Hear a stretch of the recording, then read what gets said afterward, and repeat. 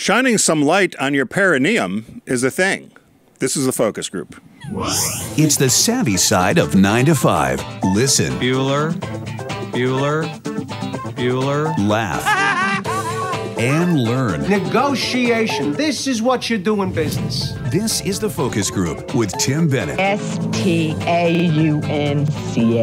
And John Nash. Keep your clothes looking neat and clean. We're all business. Except when we're not. Hello, everybody. Welcome to the focus group. We're storming to the holidays. It's December 18th. This is Tim Bennett with my good friend and co-host, Mr. John T. Nash. And we're sorry to say, I guess, or sad to say, this is our last video show of the year. Yeah, we'll have some stuff during... Which you can announce toward the end of the show, but this is our last on set, but otherwise we're going to have new content, but audio, which will remind many of you of our podcast, which is every Tuesday morning, called TFG Unbuttoned, and then, of course, runs as audio on Saturdays with this show as well. So thanks for joining us, and I hope everybody have all their holiday shopping done and is storming through the new year to get to 2020. Here's the SAT word for this holiday year: truncated. Truncated, shrunk. So we only have 3 weeks between Thanksgiving and Christmas, and everybody's going crazy. So it's a truncated season. And next year, I think we have a leap year. Oh, we do? Yeah, I think that in 2020, February has 29 days. So we're a leap year, right? Is that right, guys? I'm pretty sure. Yes. Yeah, so it's a leap year. That'd be a good day to get married on. You don't have to celebrate once every 3 years. In fact, you only have your anniversary, right? Wouldn't it be good? That's a great idea. You know, my oldest niece, I think, I have to confirm it, but I'm pretty sure she and her fiance set on 10/10/2020 as their wedding date. So it's October 10th, 2020. I like that. 2020. I just thought it was funny when she announced I'm guessing it. Yeah. 10/10 was probably a Friday or a Saturday. It's a good idea. October. Well, yeah, that's a great point, actually. I don't think that. 10/10, I honestly 2020. don't know if they care about the 10/10 part. You know, they just wanted to be 10/10/2020. Something easy to remember. So we've got, of course, as always, our boys in the booth, Garrett and Steve. Who's with you today? Today we got Luby with us. Luby. Hello. Well, Garrett, what are you doing? Putting your little holiday hat on? Trying to. Failing miserably at putting You're his holiday failing hat on. miserably? He's going to need it. There you go. Look at how good you look there now. There we go. You know, we have those hats somewhere, John. Very I don't know where they close. are. We had hat making one year at one of our holiday parties. What's that you got? All right, so our listener from Fort Worth, Texas, has sent the focus group radio team, which includes Have we found out who this is yet? fantastic booth. No, I have a suspicion, but even when he sends me emails to Focus Group Radio, letters at Focus Group Radio, and by the way, send us your comments. Is and it thoughts. anonymous? Or He does it in a way that you can't. It's from. I wonder who it is. But I will say the handwriting is gorgeous, so I'm going to open the card. So they must be of a certain age. Nobody does cursive anymore. Look at that. Merry Christmas, dear Focus Group Radio team. May your season be happy. May your traditions be shared with those you love. And may the year ahead be filled with joy. Merry Christmas and Happy New Year. Your Fort Worth fan. Scott Greenstein from SiriusXM. That was awful nice. There you go. So, guys, here's the embarrassment of riches that we've been sent from my goodness. Texas. So, there are a bunch of... What are those? These M&Ms? are M&Ms. Oh, the holiday Christmas M&Ms. Let's make a little tableau here. That'd be nice. Okay, we'll set it up. Yeah. So M&Ms, cool. Bean Boozled. Oh, hey, it's the From our friends at, Jelly Belly. Jelly Belly. You know, by the way, our friend Jenna there, she got a new gig. She's working at University of California System now. Oh, she was the Jelly Belly. She was. Ooh, a PR look! person. Junior Peppermints Crunch. I love those. And guys, I'm sorry to say I'm keeping it because guess who's on this one? It's Kylo Ren from Yoda? Star Wars. It's Who's a Star Wars Jelly Belly. That was Darth Vader. Yeah, well, it's kind of his grandson, you know. Oh, well, I wouldn't know. I wouldn't know. All right, let's see what we got. Peppermint Bark Oreo. Oh, I've not seen Garrett that. made a face. Garrett made a face. Garrett, what do you think? Have you tried those before? I hate minty dessert. I'm not brushing my teeth for dessert. You don't like minty dessert? Nope. No fudge-covered should have known Oreos that. either? He might like those. You know what, Garrett? I was looking for you for the birthday cake ones that you like, the Oreos. Are they the vanilla ones or the chocolate ones? I mean, I like both, but I like vanilla. The vanilla, Yeah, yeah. the vanilla yellow. are hard to find. Yes. Tim. from Fort Worth fan. Red Vine. Red Vine. See, now you know I'm a Twizzlers fan, but I will do a Red Vine. Like a Red I Vine. might even open that up right now. Now here's one, white fudge covered Oreos, right? I don't like white chocolate. Boy, there's a lot of things that people are like, I'm not hearing. Oh, and Tim, for you, Twizzlers. Twizzler bites. That's my favorite thing. Look at this. This is an Oh, and embarrassment these bites of are riches. delicious. You know, these bites are cherries, so they're not the strawberry ones. They're different. Ferrero Rocher, he is doing well. I love these things, the Ferrero Rochers. He is doing well. This is a mix, though, Tim. There's a bunch of flavors. There's the traditional. It looks like a dark chocolate and a mint one. Wow. Or white chocolate. This is really an awful nice thing. I really wish we could thank this person. Have we ever sent them socks? I think they got socks. Yeah. What are those? What are those candy canes? 2 flavors of candy canes. There's Lifesaver Butter Rum Oh, that's interesting. I love butter. and the Oreos candy canes. So for our show, in honor of our Fort Worth listener, here we do this. You do this. You kind of put one on top of the other. Yeah. We will have a merry little holiday here. So Thank you to our listeners in Fort Worth. And, you know, thank you to all our Texas listeners over the last, and we're going into our 12th or 13th year in March. 13th year. Yep. Our biggest market, our biggest listenership audience is in Texas. So thanks to all our Texas fans out there. Who'd have ever thought? It goes Texas, I think New York, California, PA, Florida. Yeah. I think are the top five states. And aren't you happy with Oh your my God, I want to licorice? open these now. But I got to put them, I'll have to display them. I don't know if, do these show up on the camera, Oh, yeah, guys? look. Look at this. Oh, okay. A bonanza of Christmas chocolates from Texas. Well, thank you to our Fort Worth listener, who I will forward you the email that I know is coming from him, but you'll see why you can't.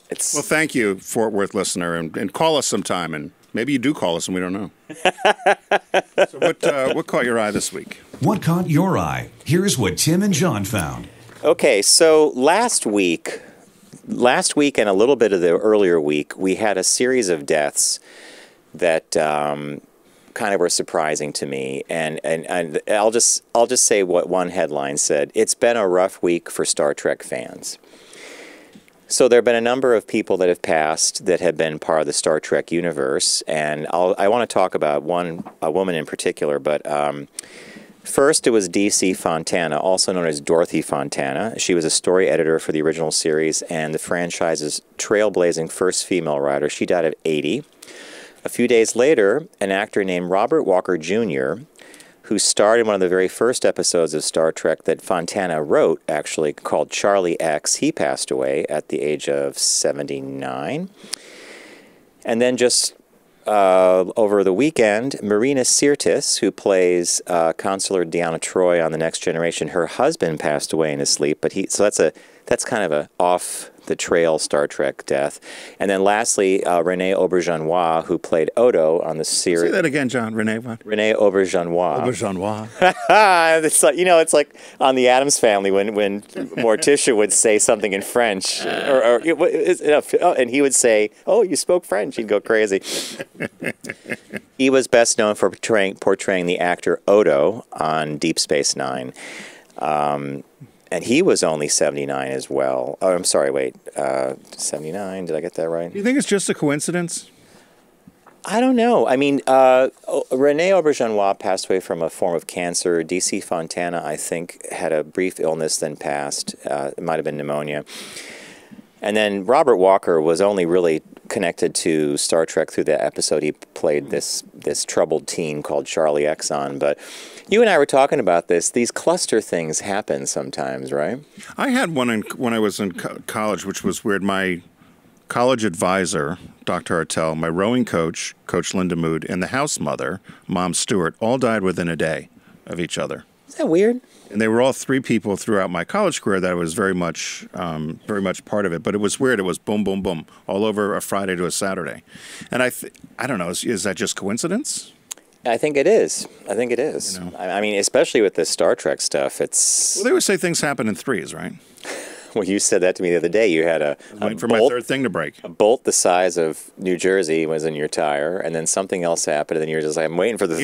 The internet went down. went out with thank you Xfinity, and then my printer I couldn't Yeah, get it. then you figured it out. Thank you, YouTube. Then it's still going because I had a couple of other issues. Talk about another time. So, yeah, The one thing I wanted to mention, though, is that DC Fontana is a trailblazer, the woman who passed away at 80. And she's called DC because back when she was starting to write on serialized television, it was not necessarily a woman's game. So she wanted to go by the name DC Fontana, but her real name's Dorothy.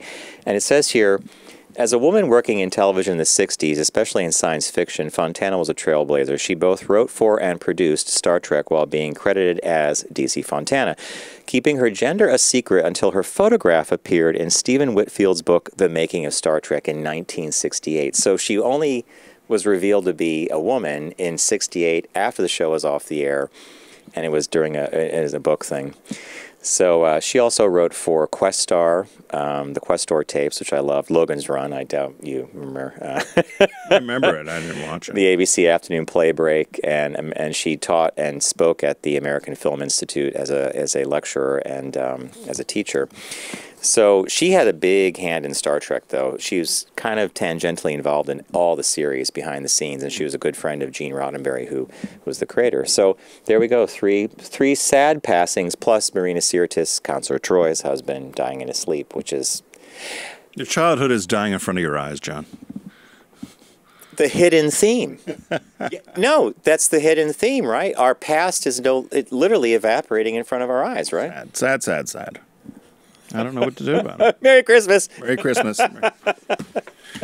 Mine could not be any more different. Of course, this came from our listeners. If you have any items you'd like us to use for Caught My Eye, please send them along. This one came from a listener, friends of ours in Rehoboth. So Mark sent me this, of Mark and Carl in Rehoboth Beach.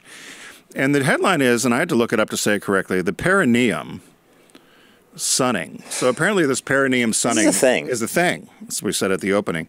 It's where you expose your, and I'm just going to read the quote, the perineum sunning is when you expose your bum hole to the sunlight to boost vitamin D. So this has taken the wellness world by storm, and it's the latest health enthusiast and biohacker Dave Asprey has been trying it out. He's also the guy that made famous keto coffee, which I've not done, but you put butter in your coffee. People say that's good. Have you ever had butter in your coffee? Yeah. So he's done that. He's also done other health benefits, and such as getting sunlight on your testes, he said, is good for increasing testosterone. He says shock therapy is also good for having stronger erections. He's tried all these things. So he's trying this sunny thing. The problem is people are getting sunburned. Yeah. And they said that even though this trend is proven risky, you see lots of people, particularly on private beaches, trying to do this. Recently, Josh Brolin admitted that he burned his pucker hole while he was experimenting the sunning. He said it was burned so bad he felt like he ate too many jalapenos. It's the area between the anus and the vagina. I always thought that was called the taint, the perineum. Right, Garrett? Don't you agree? The gooch, the taint. Oh, I never heard the gooch. Have you heard the gooch? I've never heard the gooch. I've never ever heard the gooch. Oh my. Have you? No. Thank you, Garrett. You're welcome. You're welcome. Steve, you heard of the gooch? Oh, yeah. Really? Gooch is the first one I've ever heard. You never heard Are you of the serious? taint? The first one you ever... No, okay. I heard taint too. But Well, I know you did, Garrett. Not too much you haven't heard. So wait a minute. I had read about Josh Brolin being, I don't know how long he was out for, but it was enough that it was almost a hospital visit. It was so painful, right? They're up there. You saw pictures if you're watching on their video. People are laying there nude with their hooches. Some of them I couldn't post because they're all out in their glory. So could I just debunk Look at her. Could I just debunk this Look at for a these guys. second? Yeah. We absorb, the natural way you get vitamin D is from sunlight. Right. And it's to expose skin. It doesn't matter if it's your perineum or your hand or an arm. There's no benefit that you would get vitamin D from. I can't even believe people think this is a thing. It's fun for boys and girls. I'm not going for a girl and a boy. I'm not going to do it, but apparently it's a thing. I tell you this: if I'll come down to visit you at the beach and I'll set up on the beach and I'll do it, we'll be arrested in like 2 seconds flat. It will be a boardwalk. Poodle Beach, you might be okay. Boardwalk sensation. In fact, I want to be across from the arcade that has that cool thing that we love, the horse race, that you throw the balls and it makes the horses go across. That's a good point. Since Mark and Carl sent this, maybe they can set up a perineum booth. Perineum booth. Teach people how to. People ought to do it. Sit there and spread your man spread. But honest to God, I had a physical recently, my annual physical, and I said to my doctor, with the approach of winter, should I be taking a vitamin D supplement? No. You get enough vitamin D in your vegetables, your food, and he goes, and from the sun. I'm like, yeah, but skin's covered. He goes, I had a vitamin D deficiency. But you have an actual deficiency? Yeah, and I don't know if I haven't had it tested lately, but I do take a vitamin D pill. They said a lot of people have vitamin D deficiency. Yeah, and it's also a mood, it can affect your mood being deficient. Oh, really? Yeah. That's my problem. Is that what makes you like Oscar the Grouch? Is that? I've been like that forever. I don't think that's vitamin D.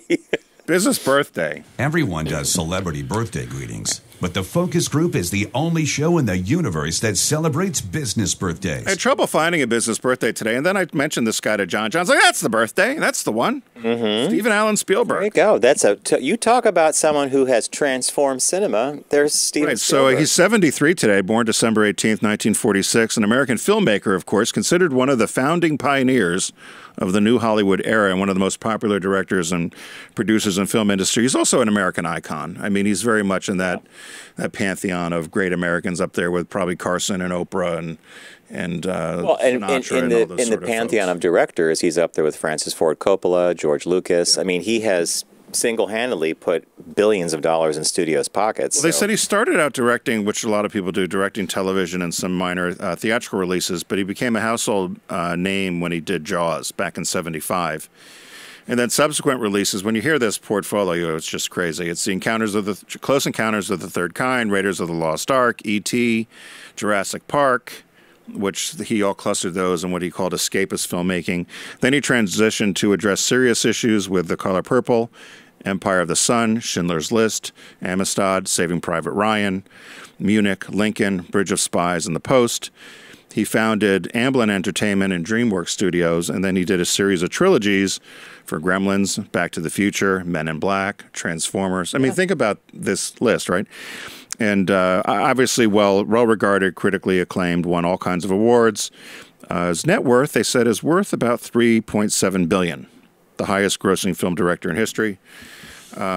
He does have a couple hobbies which I thought were interesting. He collects film memorabilia. So he purchased a balsa rosebud sled from Citizen Kane. From the one that was. He purchased that in 1982. He also owns Orson Welles' directorial copy of the script for the radio broadcast of War of the Worlds. Like War of the Worlds. The script that he bought was for War of the Worlds, Orson Welles. And it's the director. So that probably has like handwritten notes on it. Yeah, okay. And then interestingly, and I've seen I've heard other people do this, he purchases Academy Award statuettes that he sees being sold on the open market, and he donates them to the Academy of Motion Pictures to prevent further exploitation, he says. So far, he's bought Oscars from Bette Davis, Clark Gable, and several others. Are you serious? Yeah. So he sees these things on the open market, he buys them, and then donates them to the Academy of Motion Pictures and Arts. He's also a major collector, one of the biggest collectors of Norman Rockwell. Never knew that. There's a collection of 57 Rockwell paintings and drawings. And he also does that with George Lucas. They said they had their own little exhibition at the Smithsonian several years ago.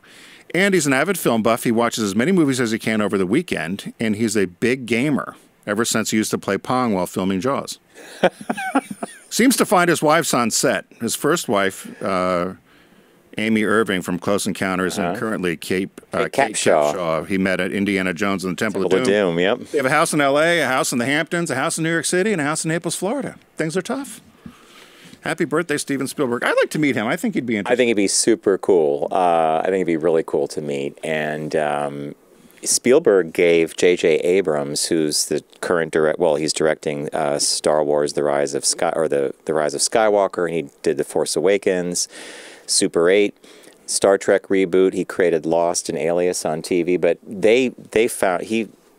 Spielberg sort of helped mentor J.J. Abrams along, seeing a kindred spirit in him. But think of when you ticked off those movies, man. Those were summer blockbuster, and starting with Jaws. Remember the first time you ever saw Jaws in the theater? Yep. Remember that rubber head comes out of the boat? Like, now you look at it and you're like, it's so different than the horror films, right? But that's a scary movie, man. Yeah, the music. All you do is hear that music. So, hey, if you're a friend of our show, which we hope you continue to be, you know that one of our partners here on the focus group is Deep Discount, where they want you to own your passion. John, is Sharky the Shark going to... The puppet's going to return in the new year. In the new year, the puppet's getting a do-over, maybe. Possibly, yeah. Possibly. Yeah. Okay, so... We're puzzling about the puppet because that green sleeve I had, and, we're puzzling about So there's there's a last-minute gift sale going on, so if you've been a little late to the party to get your holiday gifts, you still have time to do it through our friends at Deep Discount. Just go to focusgroupradio.com and click on the Deep Discount logo and start shopping away. What did you pick this week, Mr. Nash? In honor of, we're going to reverse engineer this. So, the new release this week at Deep Discount is Downton Abbey on Blu-ray, the movie. Downton Abbey, the movie. I'm a big fan of the series. Whenever the news kind of makes me... Doesn't it make you want to burn your hair? Was it on a loop at the house? Well, then we go right to Amazon Prime, and it doesn't matter what season or what show, you're back in time, things are more gracious, people are polite, and, that kind of thing. So we went to see the movie. I like the movie a lot. I'll tell you, if you haven't seen the movie and you're a big fan of the series, pick it up at Deep Discount. It is kind of like a 2-hour TV show. So, to answer your question, my pick is based off of Downton Abbey, and it's a movie called, I've mentioned it here on the show before, Gosford Park. Yes. So Gosford Park won an Academy Award for screenplay, and the man who won that was Julian Fellows, who also created Downton Abbey. So Gosford Park has some of the favorite, it has stars in it that you've seen before, Helen Mirren, Maggie Smith, Bob Balaban, Michael Gambon, Emily Watson, Richard Grant. I mean, these are all, it's a great cast, and it's kind of an Agatha Christie whodunit. In fact, the way Deep Discount describes it, tea at 4, dinner at 8, murder at midnight.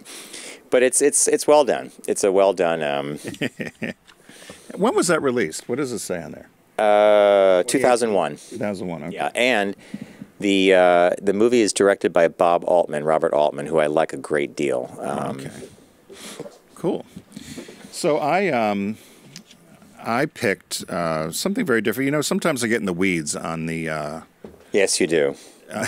When I start... In a good way. When I start searching on the... Start searching on the deep... Is that Santa Claus? Yeah, it's... When I start searching on the internet, on the sites. So I love Etta James. I don't know if you're an Etta James fan. A lot of people aren't. She's had a 60-year career. She's, since passed. But probably I would say a raunchier version or a more grittier version of an Aretha Franklin. Really? But I love Etta James. And so when I was looking at Deep Discount, again, I've been tending to go to the 100 top movies that they're doing, and so this came in. This is a documentary or concert performance, and it was released in 2012, but it's called Live at Montreux, 1978 to 1993, and it's all of her appearances at the. Am I saying it right? Montreux Jazz Festival. Montreux, correct. French Jazz Festival.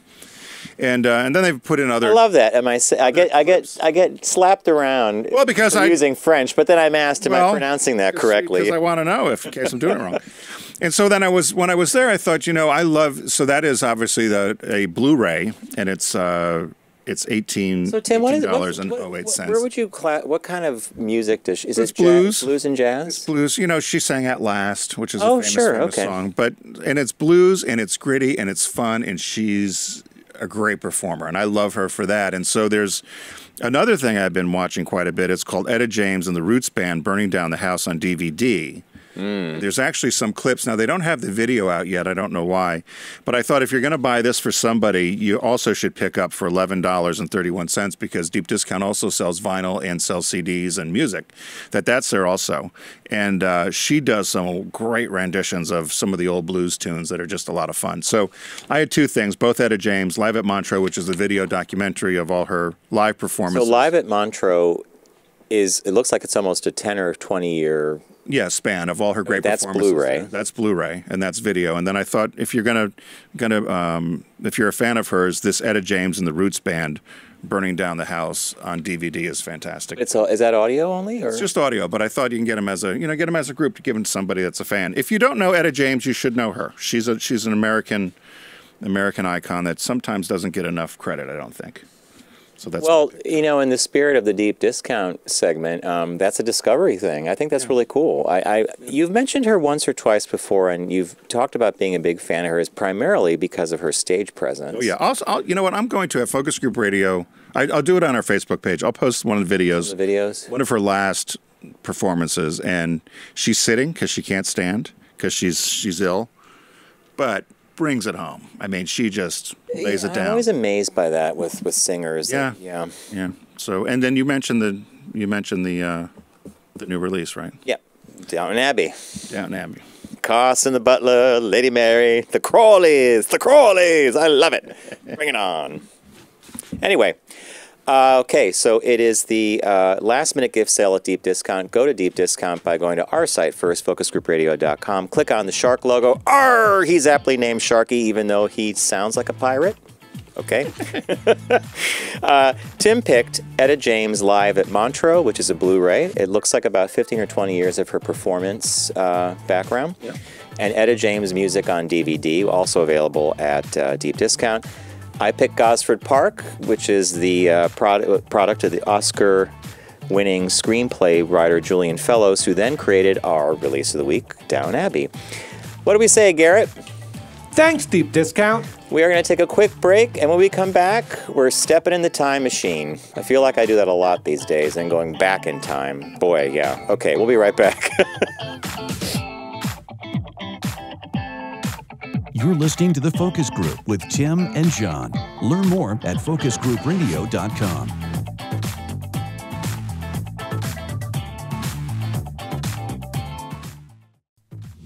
Focus on the savvy side of 9 to 5 with The Focus Group. Try, really try. Listen, laugh, and learn with Tim and John. I never try anything. I just do it. It's amazing. Hey, welcome back to the Focus Group. Tim Bennett here in our little festive holiday set with my good friend and co-host, Mr. John T. Nash. Of course, we got the boys in the booth. It's December 18th. We're storming toward the holiday. And arrayed in front of us. Right, our friend Our fan from from Fort Worth, Texas, has given us Christmas riches. Oh my gosh, I know there's somebody that we were just deciding what we were going to take. He knows us well. Twizzlers. He knows us well. M&Ms. Frere Rocher, he is doing well. Is doing well. So our shop talk today, just the headline says it all for those of you of a certain age. It says, coming soon, the international male documentary you never knew you needed. This for gay men who came of age before the turn of the millennium. The International Male Catalog holds a special place in their memory. Glossy, risque, and as trashy as it was alluring, it was more than just a way to mail order clothes. It was a cultural touchstone. And who doesn't remember the International Male Catalog? I was hoping you would keep reading. I thought it was brilliantly written. Well, so the items they sold might sometimes have been more than a little tacky. Pirate shirt, anyone? Yeah. The men who were modeling them for us were enough to stir any young gay curious boy's imagination in the way that leaves a lasting impression. I got ahead of myself. And then I love this next one. The company behind this little gem of gay history disappeared along with the 20th century. I almost shed a tear at that. And the world has moved on. There's internet porn now, after all. Still, though, international mail is gone. The fond memories linger, and a trio of filmmakers is counting on that. They aim to make a documentary telling the story behind the iconic queer catalog, and they're asking for your help to do it. So, when Tim found this article, it brought back tons of memories, because how often in the year did this come? Oh, it came every other day. You guys are a little younger than us, so did you ever remember this catalog? Never. Of course not. Would I have ever seen that? Are you serious? No, yeah, I've never seen it. Yeah, I've never seen it either. You're really? Yeah, never even heard of it. No. Yeah, no. Honestly. I've heard of like Playgirl. That's like the No, closest. This is just a catalog for clothes. Yeah, and I don't they know. did have a Never. retail store. Yeah, they had a in store in Los Hollywood. Angeles, right in Right in West Hollywood. Hollywood. You know. We used to get it at the frat house, Lambda Chi House at Marietta College. It would disappear quick. I don't know who used to take it. And then I used to get it at work. So not me, but it would come to work. Subaru. Yeah. There was another woman there, Sharon, as you know. We could never figure out where it would go. So it would come in the mail, and she'd leave it in the coffee room. and then it would disappear. So she and I did a setup one day. We were going to try to figure out where these were going, and of course, the right-wing evangelical in the office, he was the one taking it, because then we caught him looking at it one day. Snuck up on him. I said, "What are you doing?" Oh, well, wait. He said, So looking for a watch. I said, "A watch? You want the one with the International melted? You want Mail the one with the catalog? melted face or the leather strap?" on the shirtless person. Now the guys, so in the frat house, there were a couple of guys that were the kind of guys that might shop at Chess King. Remember Chess King from the mall? They would order a couple things, tight tank tops or something with the the Long Island body. But did you ever order anything out of I it? ordered, yes. So Oh, this will be good. I think it was A onesie? early 90s. I ordered 2 tank tops that so the model that was wearing them, I thought I'm probably similar physique or build. These things come in. I put them on. I come out of the bedroom and I said to Bob, I said, "This is for the gym." He goes, "That's for the garbage." Were they trashy? You tight or what? needed to be Titsan the pirate. You needed to be, you couldn't be anywhere on the spectrum of having a developed chest unless you were like Schwarzenegger. Because it was these really thin straps, and then it was not flattering. It was not flattering. And you talk to I had seen it. you talk to anybody who has to buy workout clothes. And it gives it some thought. As one of my instructors said to me one day, he goes, "It's all about the drape. How does it drape? How does it hang from the shoulders down? And you don't want things that are too tight at the waist, especially if you're trying to work on that waist." Stuff like that, right? So I always loved the catalog, but you're right. It was, and they were known for their underwear, and then I think they did undergear. Wasn't that Undergear was their sister company or their sibling company. Yeah. So if you were watching on the video here, so the second slide, so that one there, Bruce Jenner. Yeah, Bruce Jenner, and Well, now it's Caitlyn. But Jenner. it was funny because I looked at him, and I thought, hey, they must have paid him to be on the cover. Yeah, you got paid. I was trying to look to see. Could have found the photo and still paid for the rights to use it. They might not have shot him. He said he had breasts at that age, but I was looking at that. I can't see any breasts. Can you? Yeah, no. Oh. And then the other one on the right there is all the underwear that used to do the lineup. And you're right, unless you were perfectly Look at these bodies. yeah. No None of those hair. are gonna look good This in is so late 90s, early 2000s as well, where the ideal male was someone who was hairless, except they had a full head of hair. It's just like, think of the maintenance here. But I would go right, when this catalog came, I'd go right to the underwear. And Bob and I had a little game. We'd try to figure out, like, who's been airbrushed, who's not, and did any of the pictures get by the airbrusher by accident, and can we see something of a detail? Is any of this stirring anything in you boys in the booth? I mean, they look good, but it doesn't.